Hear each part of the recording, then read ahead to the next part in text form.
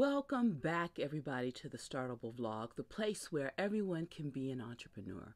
I'm Nicole Dickens, the founder of Zoetica, where we help people start, launch, then scale their ideas for maximum impact.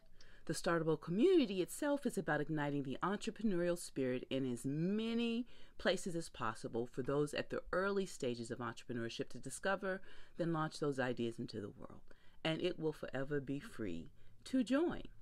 Now, part of Startable's plan to encourage entrepreneurship, especially in underserved places, is to spend time regularly debunking myths, and there are a lot of them.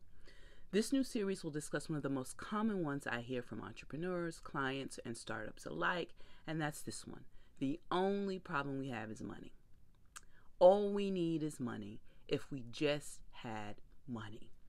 Every time I hear any of the variation of these phrases, I know we need to go back to the drawing board, because what's generally behind these assertions are what I refer to as the what, who, when problem. And I want you to notice how I didn't say how much. We've been spending some time talking about ideas that are worthy of investment. The transformation that's necessary to have the impact with your intended audience, be they customers, clients, users, community, finding the idea that is born from both your passion and purpose. We've talked about how to have impact by making sure you are solving the right problems with the right solution, and granted, there can be more than one right solution, right?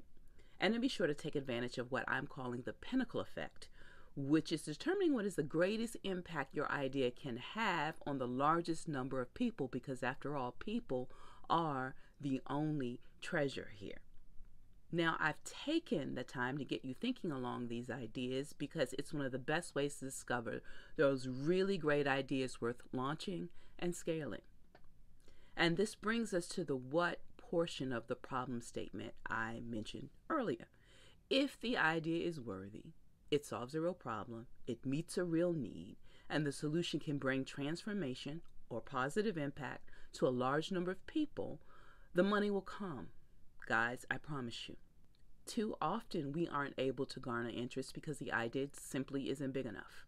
It doesn't solve a real problem or meet a real need. Or it solves a problem that isn't as important to most as it may be to you. And that last one, I actually see quite a bit of. Now, the who of the problem has to do very much with you and your team. Investors, be they angels or VCs, banks, friends and family, and granted, not everybody has access to that last one, friends and family who have the ability to invest. But whoever they are, they're looking for some indication that you and your team are able to deliver on what's promised at the very least. And often, depending upon where you are in your funding process, your fundraising process that is, they're looking for a few more things that I'll discuss in a future vlog post. That leaves us with the when portion of the problem, and yes, I do mean timing, friends. Your idea is just not at the right time for investment. Too early. People can't see the value of your idea because it solves a problem too far in the future and not yet important enough to folks. Or it's too late. There are too many players in the space, and your idea is just another me too. It's not differentiated and definitely not innovative. Both of which I'll take some time to unpack in a future post.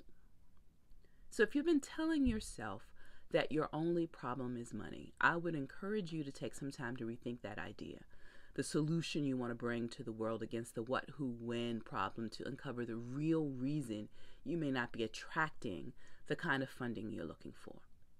Keep checking this blog out, as we're going to take more time in unpacking this problem statement, the what, who, when, to help refocus your fundraising efforts. Until next time, folks, get out there, get something done.